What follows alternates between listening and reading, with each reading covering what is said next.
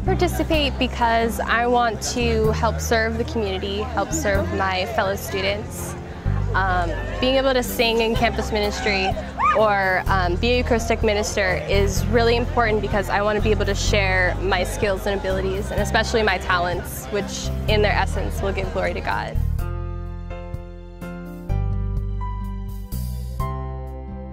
Faith-based learning is really invaluable. You get two perspectives. You get the objective material that you have in class and then how it applies in terms of your faith.